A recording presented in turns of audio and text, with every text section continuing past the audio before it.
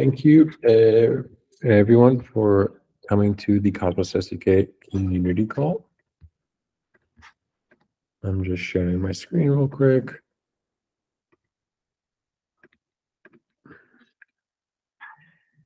How do I? Okay, there we go. So on today's agenda, we have a few things that we wanted to go through. We wanted to go through some team updates, and then also what we have planned for the second half of 2023. We are, unfortunately, already halfway through the year, so get ready for Christmas because it's going to be like tomorrow. To start, some team updates. So the team updates are just structured about like what we're working on right now. If you have any questions, just shout out at the top of your lungs, and we can we'll answer anything.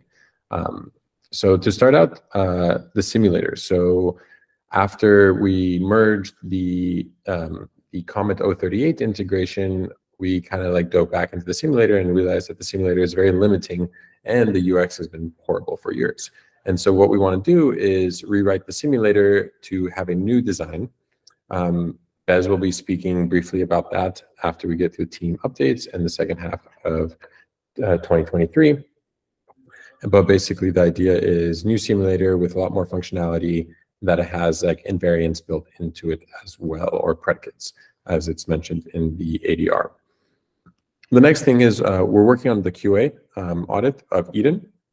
So right now the team is picking a module, picking a package, and going through audit testing against the local testnet. We will be spinning up a public testnet. The first testnet will be with the Cosmos SDK. And then we're working with the IBC team and the Notional team to integrate IBC Go into SDK v0.50. And so once that lands, then we'll upgrade the testnet to include IBC Go. And then we're also working with the Confio team on WasmD. And so once that lands, then we'll upgrade the testnet again to include WasmD. And that should be a longer lived testnet that will live there until the next release. And then we'll begin that process all over again. So we can all treat it as a public testnet. If you want to join, we hope to have a faucet and everything ready for everyone to join and play around and basically just hammer the software as hard as you can because we want to find all the bugs. So dependency cleanup. So part of the dependency cleanup, so part of a larger vision of what we want to do with Cosmos and the Cosmos SDK is having modules not depend on each other. Eden is v0.50, yes.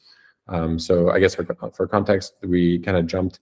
There was a fun conversation we had with Confio that they recommended to like jump a few just in case something happens with 47 and there needs to be a 48. But also the Comet 038 is such a big release with ABCI 2.0. We wanted to put the cherry on top and have a nice round number as well. So it is for aesthetics on top of for a little reason. But we hope that it's easier to say than 48 and we kind of get out of this this 0.4 world. Does that make sense, Robert? Yeah, thanks. Awesome. So yeah, the dependency cleanup. So we want to make modules not depend on each other and in the future not depend on the SDK, so they're entirely isolated. There's a few larger visions there. Some of those are that modules could be used in different state machines, not only the Cosmos SDK, but then modules are able to be used across different versions of the SDK. So Matt's working on that, and there will be a blog post about the learnings from that and also how other teams can do it and how we recommend doing it. So intermodule communication. So as we know today, how you communicate between modules is via direct keeper calls. This is nice. But it also has the downside of modules are treated as pseudo permission, which is fine because you can think of the SDK like the chain code as kernel code. But we want to have a cleaner communication layer between modules. And so there's a previous ADR written on protobuf intermodule communication, ADR 33. And yesterday we had the first call on a working group just to discuss possible design considerations and anything that has changed since the ADR has been written. If you do want to tune in to the working group and also participate, help design, and make sure all the features and all the needs of your use cases met in this design, then definitely just reach out. send me a DM on Twitter or Slack or Telegram, and I'll add you to the call. So we're trying to wrap up auto CLI query support. So auto CLI, you'll be seeing you may have been seeing some PRs land in the SDK that actually removes the CLI queries, and now it is all basically auto-generated at when it's needed via auto CLI, and this will also be included in Hubble. Hubble I mentioned a few times on what it does, but in short, it's just a tool to interact with all Cosmos chains in the future via auto CLI and via gRPC reflection. We're also trying to wrap up the design of the new accounts module. So the thought around the accounts module is accounts handles accounts, and authentication is handled by the auth module or a new auth end module. And really the goal here is to allow, first of all, chains to design their own accounts and to do different forms of account abstraction.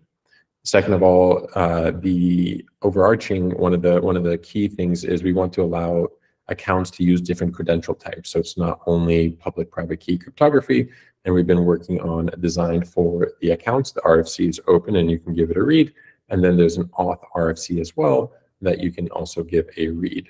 But the goal is, like I mentioned, allow chains to define their own account types, allow public key rotation. So you can migrate an existing account, even a multi-sig, to the new accounts module, and you can create your own custom multi-sig that's happening on chain. It really cleans up the user experience around multi-sigs today, but also create custom vesting account types without needing to fork the vesting module itself. There's a working group there as well. If you want to join the Slack channel, definitely just give me a DM and I can invite you, and you can participate and help out on the design and architecture of the new and upcoming accounts module and the authentication module. Any questions so far on the team updates?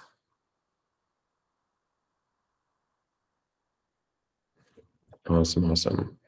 So what do we have planned for the second half of the year? So like I mentioned, it is June, and so we're beginning the second half of the year, and we're already thinking of like what will we want to achieve in the second half of the year. And so here, we are discussing what the release pipeline will be. So as you've seen, like we had a release a couple months ago with 047 with the Twilight release. Now we have the Eden release coming up pretty soon as well. In the future, the release timeline won't be as close. The reason why we did it so close was because we wanted to get Comet 38, ABCI++, ABCI 2.0 out the door to the users as fast as possible, because this was a highly requested feature from many chains. And so this is why you're seeing this release happen a lot faster, but there is the potential that the next release, the next major release, will be closer to the end of the year. This does not mean that like there won't be releases of the Go modules that are already spun out or will be spun out. So those may have their own release cycle, but the finer overarching completion of this next large work scope will be closer to the end of the year. Now, what is that like large work scope that will land at the end of the year? What does that actually entail? So the thing I'm most excited about, and I think a lot of the team is very excited about, is runtime modules. So what runtime modules are is the ability to so let me think real quick. So right now, today we have base app, and base app encapsulates many things. It encapsulates the mempool, how we interact with storage, how we interact with consensus, how we interact with Comet, and all these things. And as we've been seeing in the broader ecosystem, there is actually a need to like allow users to not only define their own header type or block structure, but also define a different consensus engine. So a different consensus engine could even be a consensus engine that doesn't have consensus, so something like RollKit. RollKit is already integrating into the SDK, but we want to make their lives easier for integrating into the SDK and allow the SDK to really transcend the Cosmos stack and be really used outside of Cosmos as well. And so some of this, there'll be like a runtime consensus interface, a runtime mempool interface, a runtime query interface, and those interfaces and a few more like server client will be defined. And then Comet, so we want to isolate Comet at a lower layer, so IBC and the SDK can also don't have a direct reliance on Comet. And so when we want to update Comet, we can do it a lot more efficiently instead of a large refactor like we did for 038. And so that's a large refactor of the base core layer of the SDK, cleans up an immense amount of tech debt. And we're super excited because that's going to enable a lot of new use cases, and it's going to bring a lot more performance to users. And so we've been working very closely with the Interchain folks, specifically Devin, about potential designs around runtime modules. They're really pushing the base app design to the edge. And so we're gaining a lot of learnings from them on how to redesign base app and runtime modules to be more freeing and have the ability to play around and build something that may not be thought of today with the stack. And so the working group will commence in roughly 2 weeks.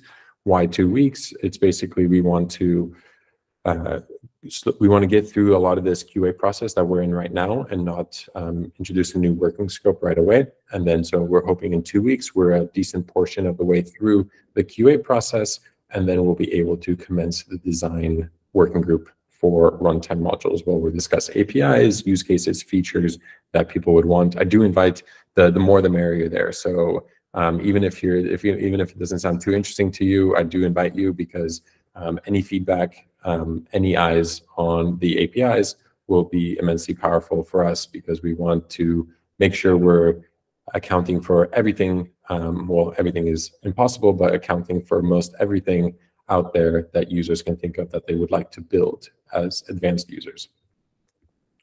Any questions there?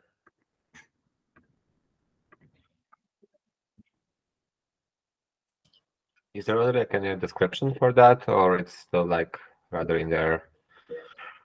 So right now, I can share with you, we have like a high-level product document, like what is the overview, what is the phases. The phases are still like phase 1 is roughly defined as ADR working group, and then phase 2 and 3 are going to be are TBD based off the outcome of phase 1.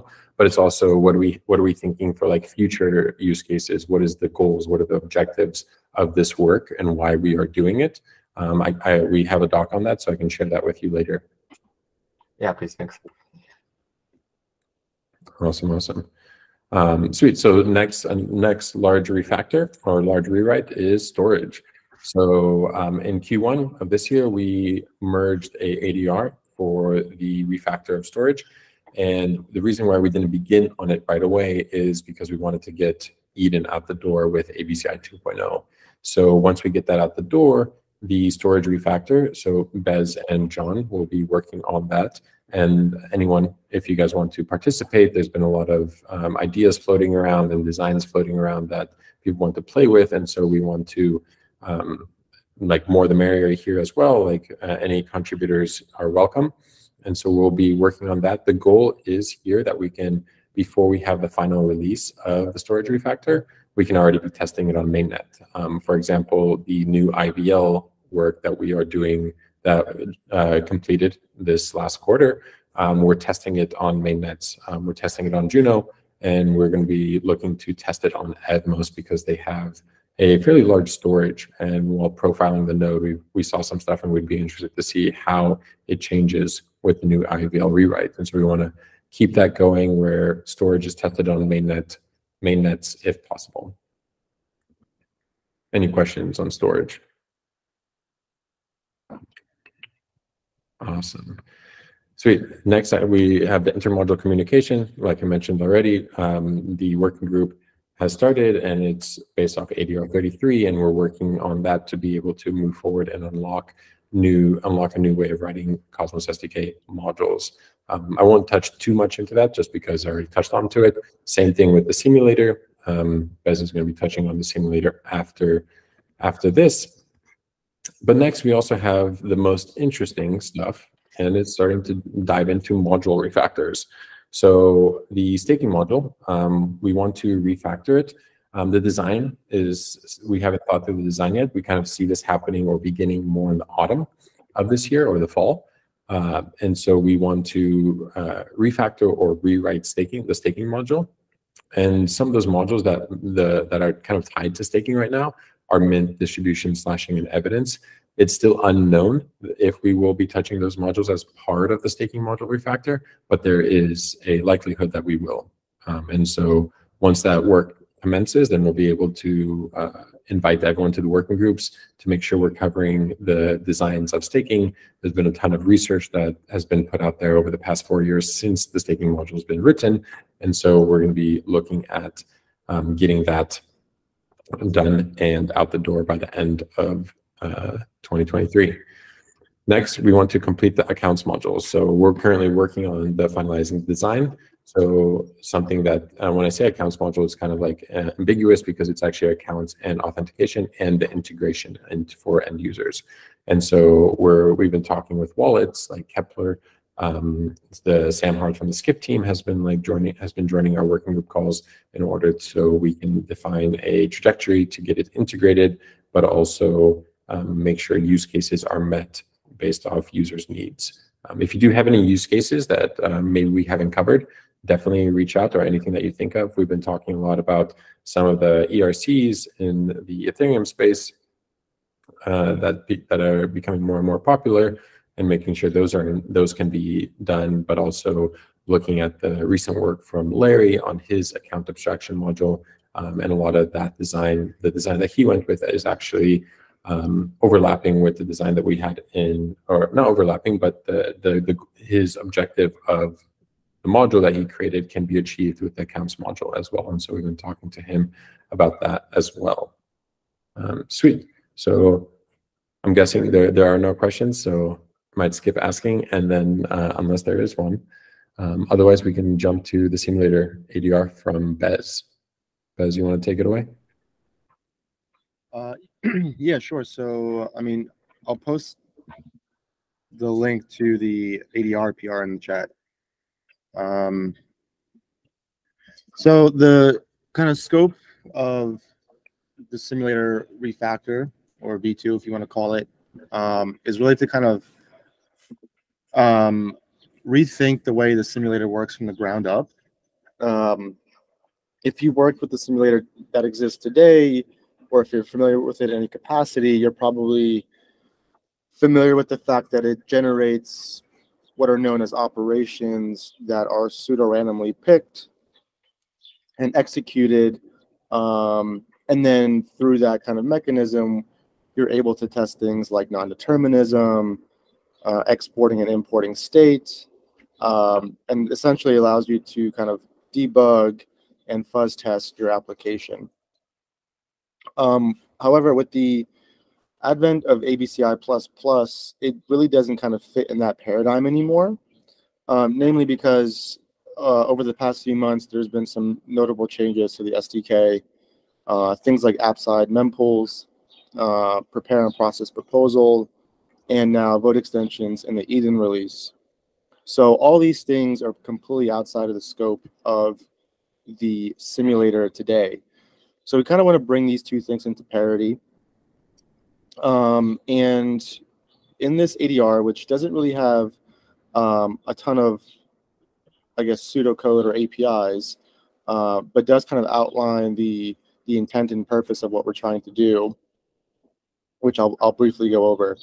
So the proposal is essentially write a new module in the SDK instead of refactoring the existing one. And this new module will be, it'll essentially reflect kind of a real application lifecycle.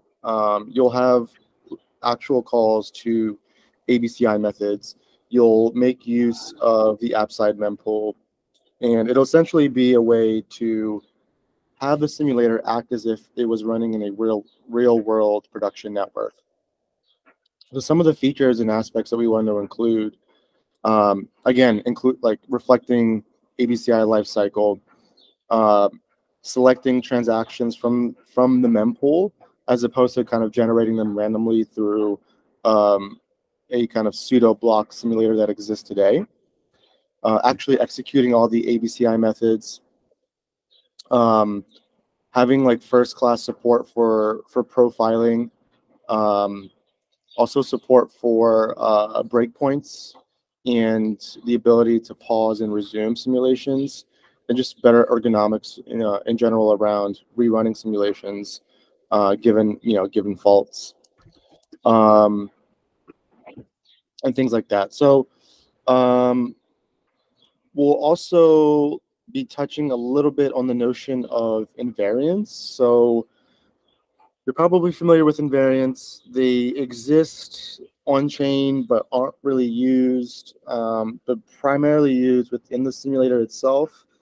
Invariants are just a way to kind of like check that the state of a module is what you think it should be.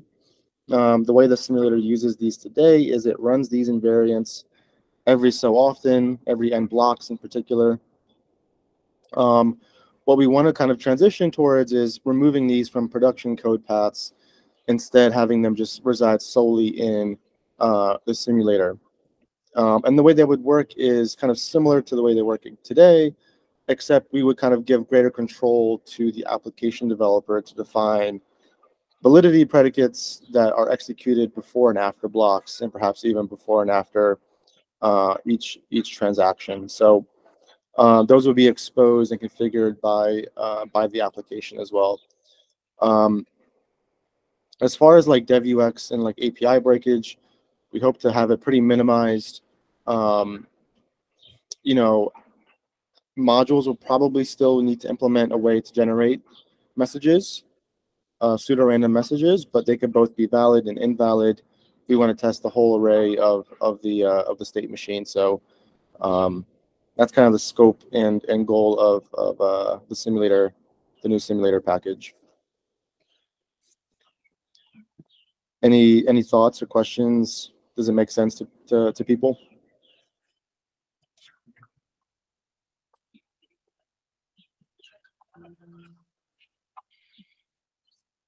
No? Okay. So Christine is asking, is there going to be anything to replace mainnet invariants? On Gravity, we put a lot of work into making the chain actually halt if an invariant fails, and we want to keep that functionality. So yeah, so we are looking at, so of course the simulator, we want the simulator to incorporate the invariants. So when we're running simulations, we can also test it. The invariant, sorry. Then the variants on mainnet, we're still discussing this on how to incorporate it into the potentially the circuit breaker, or potentially into a different module, so invariants can still live on mainnet if people do want that. Yes. Just curious. You say you put a lot of work into making the chain actually halt. Could you talk on that a little bit? I'm gonna turn my mic on for this because it's a bit long-winded. So we had to set up something that in our like root.go to make sure people were actually running invariants. If they didn't specify the invariant check period, we would randomly generate one from a list of primes that are like under 200 to make sure they're actually running them. I did a lot of testing with the crisis module to submit messages, and I'm guessing it's something related to circuit breaker where we couldn't get the chain to actually halt. It would just revert the message. So yeah, we tried to coordinate things with our validators to make sure they chose an invariant that they an invariant check period that they liked, and then we also randomly generated them if people didn't specify a flag.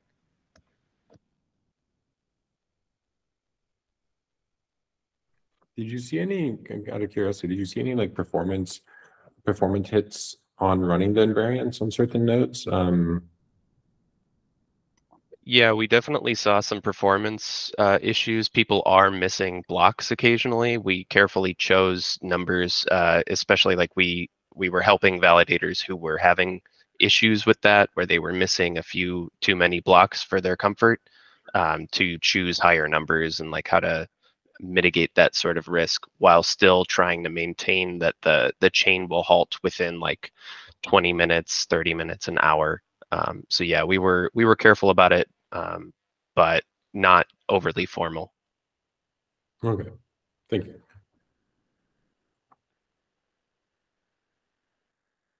Does anyone have any like feature wants from the new simulator? Is there Yeah, I think there were a couple issues that people opened. I don't know if the authors are here about getting a invariant, changing the simulator to do X, Y, and Z. I have a question like about the ability to run it in parallel, if you guys thought about it. So for example, like at least in how it's done today, you could run like simulation for every module in parallel theoretically.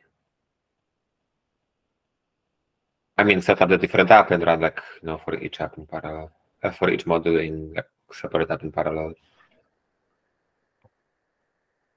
I think that's a good point, because I think that currently the simulator runs like each module independently, or it has the option to do it. Did you put some thought to that? I don't know what that means. I don't know what parallel modules means. In the parallel modules like running. So today, like there is no dependency between simulation of module A to the simulation of module B. So technically, you could set up, let's say, a few apps, and like in first app, you run simulation for module A and B, for the second C and D, and so on. So the proposal that I've put up is essentially a simulation of an app in its entirety, right? Like you generate random transactions, you put them in the mempool, and then you essentially just simulate the entire ABCI flow. So the notion of simulating a module doesn't really make sense. Mm-hmm. You're just simulating essentially block production. Mm-hmm. But yeah. How do you? I mean, then how is it composed? Like, do you like randomly query for a new transaction for each module? No. So you would generate random transactions. You would call check TX, put them in the mempool, and then you would call the ABCI flow. So you'd pick a random proposer. You would call prepare proposal, and then you would, from at that point onwards, it's no different from a real network. Right. The difference is the inputs are randomized. Right. I mean, what I was trying to ask is like, the app doesn't know about the transactions, how to generate the transaction, right? Only module knows. That's correct. Yes. So you would like, query random module for, okay, give me a new transaction, and then you like randomly pick another module, okay, give me another transaction. That's a good question. Yeah. What do you think? Just how I would see it, but it was like open question, in fact, for you rather. I mean, there's many ways. Like if you want to like really randomize it, that we don't have like specific assumption how the transactions are created. Yeah, I mean, there's a handful of ways you could go about it. You could say, hey, I want to generate n transactions from every single module and put them in the mempool. Call check TX and put them in the mempool. I want to generate random number from a random subset of modules. There's a handful of ways that we could go about it. Yeah, I'm curious to see what people think would lead to better outcomes, in the sense of like what gives us more breadth of test coverage.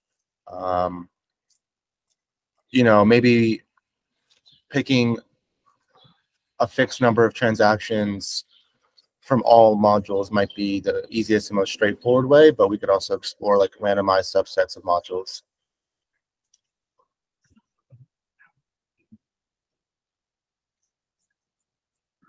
But that's a good question.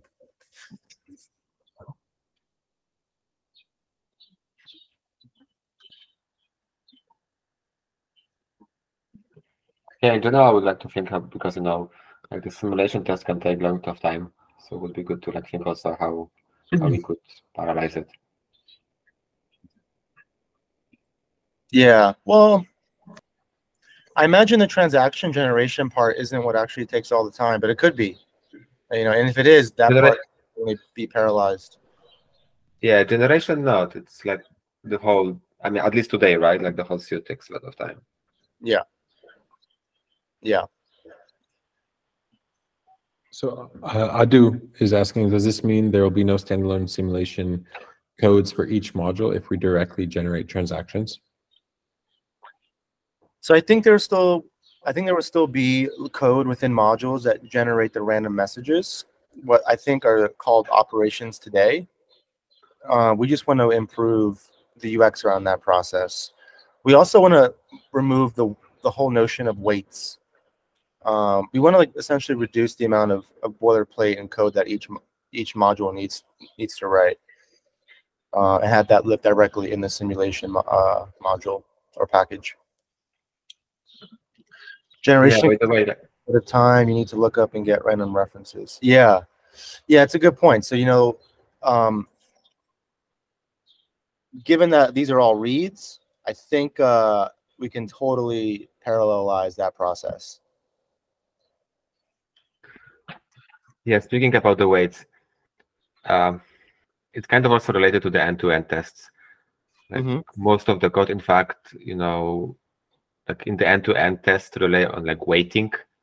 So you need to wait for the block being processed, which like makes the whole end-to-end test, I mean, usable, but also super slow and not efficient, right? Because like in the end of the day, I was like even like profiling once our end-to-end tests, and really most of the time it's waiting.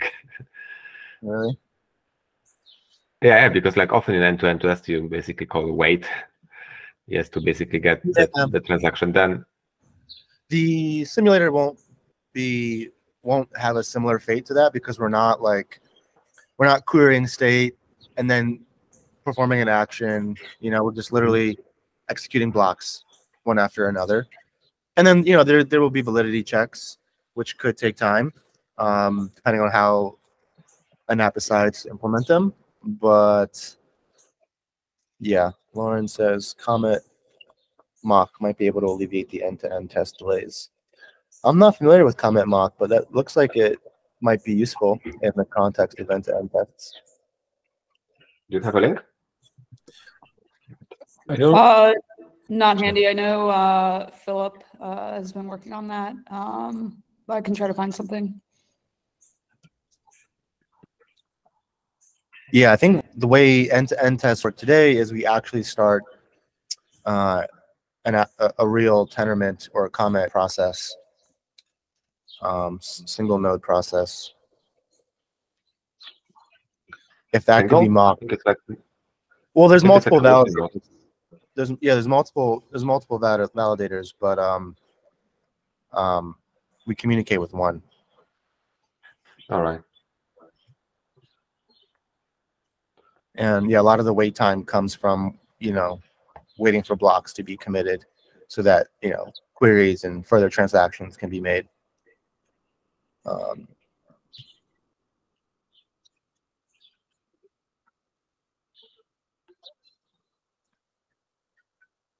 Like for us, we then even like recently make a label and the update in the GitHub actions to check if the label is there, don't run the end-to-end tests. And this is usually when you do something like you are certain that shouldn't break end-to-end test.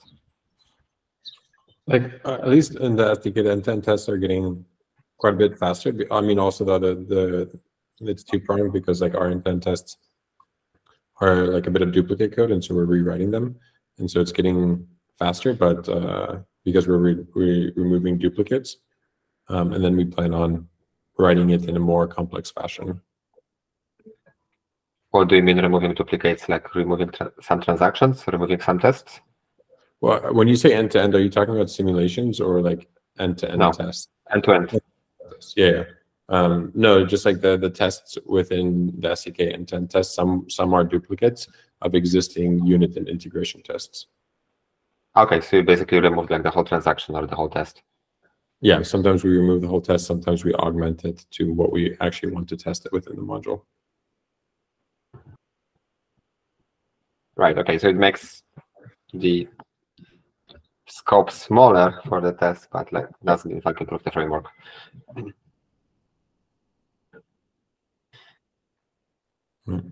Sweet. Is that everything? Does anyone else have any like requests from for the simulator work? Sweet. Yeah, maybe one more. Like, do you think that the simulator could be also like run? I mean, would it make sense to make like this whole simulator thing kind of like a bigger work with end-to-end test framework? So like combine those two things and make it like generally better, or you rather think that there should be separate? I mean, that's a good question. I think my initial thought is like separate because like with the simulator, it's like more like fuzzing a little bit of fuzzing and benchmarking and stuff like this, while the end-to-end is like maybe we want to test a specific thing. But I think there's overlap in some area, but I do think having them be two distinct things is also very powerful. So you can have two, right? Like in a simulator, you can have like hard code certain like set of transactions, and then have random transactions as well. Yeah, I mean we could do that with like how normal like how GoFuzz kind of works. You feed it like a seed, or you feed it initial data or like data you want to run. Mm-hmm. Yeah, that could very well be an avenue. What do you think, Bez? My intuition tells me I agree they should be separate. I'm having a difficult time creating a mental model of what they would look like if they were the same thing, just because they kind of have two really distinct responsibilities. Not to say that it can't be possible, but it doesn't make sense to me off the bat, intuitively.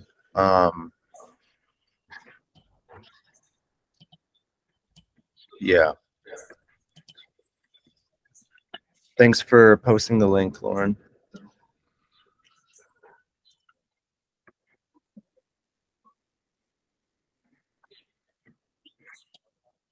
Oh, this is a community contribution?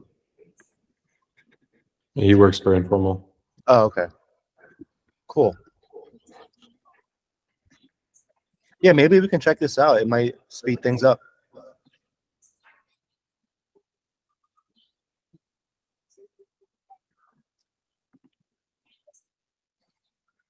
Adu?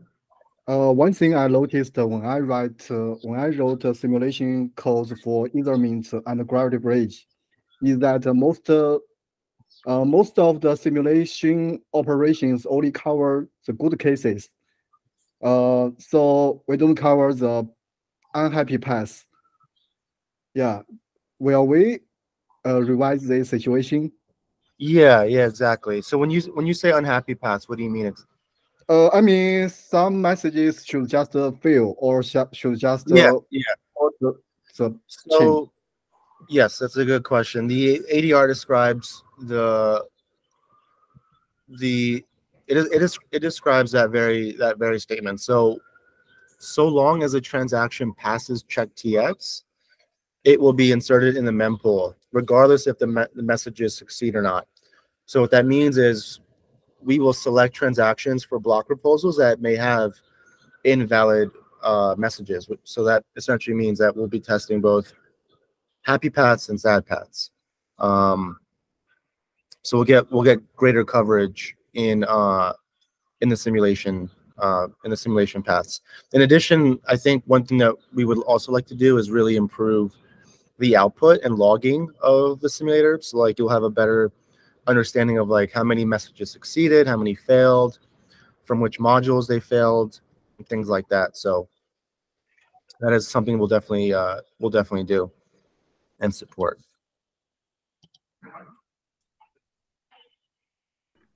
Awesome. Oh. Perfect. Yeah, definitely. I think the simulator has been a hot topic for a bit, and now I think is a better time than ever. especially with some of these larger refactors coming in down the pipeline, that we have a simulator that can fully test out every aspect of the code. Sweet. Does anyone have anything else they would like to discuss? We got through the agenda. We have 18 minutes left. Any questions, any concerns, or anything that you just want to share with the community? Question: is there going to be a retrospective of the Barberry incident from last week? Yes, we will be posting a post-mortem. We're waiting on 1 or 2 chains to fully upgrade, and then we'll be releasing the post-mortem as well. And then also the finders of the bug will also be releasing in blog post.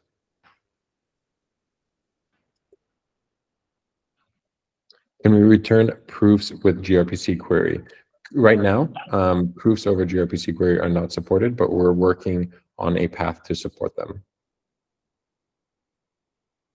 So unfortunately, you have to use ABCI query, but ABCI query is also replicated onto the gRPC. So there is a ABCI query endpoint that you could use to return proofs as well. But for individual queries, you cannot. Yeah, there's proofs for like direct key value queries, but for the complex queries, we don't have them yet. Like pagination supported on ABCI query, or? Yeah, on ABCI. On ABCI query, you don't necessarily, I don't believe you need pagination, because you can only request a key and you can't request a range of keys.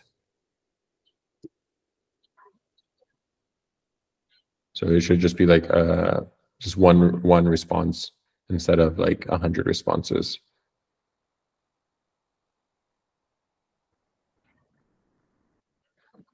Amazing, amazing. Any other questions?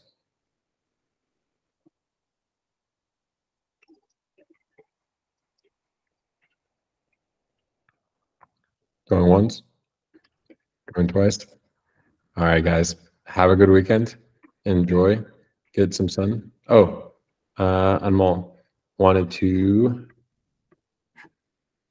share a tool that we've been working on with Cosmology. Oh, yes. Idea is to have a simple config file to setting up infra, then run end-to-end tests against it.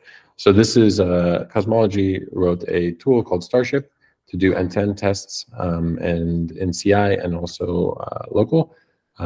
But yeah, definitely check it out. We're looking at it also from the SDK. I've been reading the documentation and a few other people as well. And so it's definitely a super, super cool tool. What is Cosmology? What is or who is? What? Cosmology is a company in the ecosystem that started out from JavaScript. They primarily focus on JavaScript, and they're one of the maintainers of Cosmos.js. And isn't this also Telescope? From who? Telescope? Yeah. Ah, perfect.